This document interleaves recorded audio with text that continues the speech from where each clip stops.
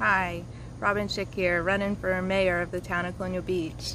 I just want to take a minute and respond to some of the political accusations that came out in a letter from Mike Fitzpatrick today to possibly your mailbox. He states that we have a lot of problems with our infrastructure and that we must do a lot of things to fix it, and that's true, but this town council has actually prioritized that in a pretty big way, and we are mapping our infrastructure right now, which is the first step, something that I've been working on and advocating for almost a decade in order to finally get here. These things don't happen fast and the solutions aren't quick fixes. We need to see what the major infrastructure problems are, where they're at, and then we can engineer the solutions for them. That's why I'm on the RAFT team, and the RAFT team is helping us to engineer multiple sites in the next year about how to deal with the stormwater issue, and that's a free service that these universities are providing engineering for, and that's really important, and a lot of things are being done about that, and a lot of money is being spent there. Almost no public money gets spent on beautification, and I don't know if enough people understand that. Almost all beautification efforts come from grants and not from public tax dollars, not from our local dollars at least, and we have to work really hard to apply for those grants and to get them and to succeed with them, and it's the only way to get those things done. Because we have to spend so much money on infrastructure. That is why you have to create partnerships in the county and in the Northern Neck and with our state level agencies, which is something that I have a lot of experience with when I worked in the revitalization of Warsaw and Callio, and they are dealing with a lot of stormwater issues there, and those same contacts are people that we're working with and will be working with to get the things done here. So my experience is pretty high in that. I don't know that he has any town experience in dealing with infrastructure. The affordable housing issue is a term that is misconstrued a lot of times, and seems to be the case again here.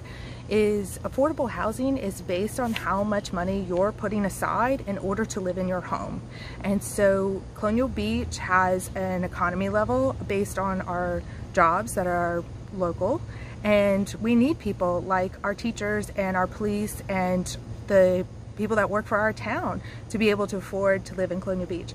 And so I think that it gets confused with subsidized housing, and that's not what we're talking about. We're talking about having a cost of living that is affordable to you and your family.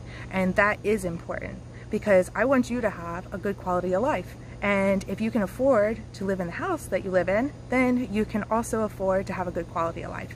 And so those are things that are important to a community. And it's a positive term, not a negative term. And I think that that's really antiquated to put that affordable housing term in there in that way, and to associate it with police problems. If you can afford your house and you can afford to have a good quality of life, I don't think you put a burden on the police.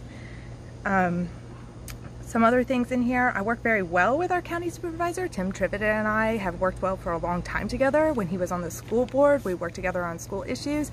Now that he's in the county, I support him, and I am happy to work with the county. I work with the county on many levels, which is great, and I think that we are strengthening our relationship there, and a local can do that. Since I'm from here, I know a lot of those people in the county office, and I have a good relationship with them, and I talk to them, and that's a good thing. That's not a bad thing.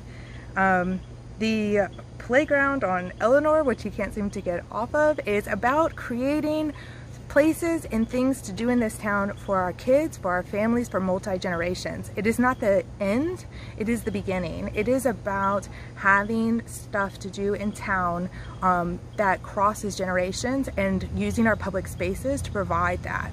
And I think we can do that in multiple places, and the North End definitely needs a park, and that is high on my priority list. I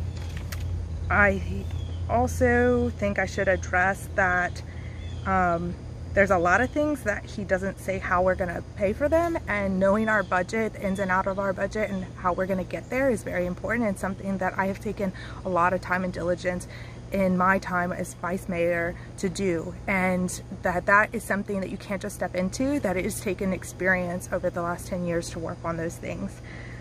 When he was on the planning commission, he was absent a lot, and so even though he did serve for a lot of terms, if you go back and look at the record there, he was absent about 40% of his first 2 years, and then when he was chair, he was absent for the first 3 months of being chair. So I'm here, I live here, I'm from here, I have invested myself here, I am a business owner, I have business acumen, and I know the business needs of our community because my parents are business owners and I come from small business here in Colonial Beach.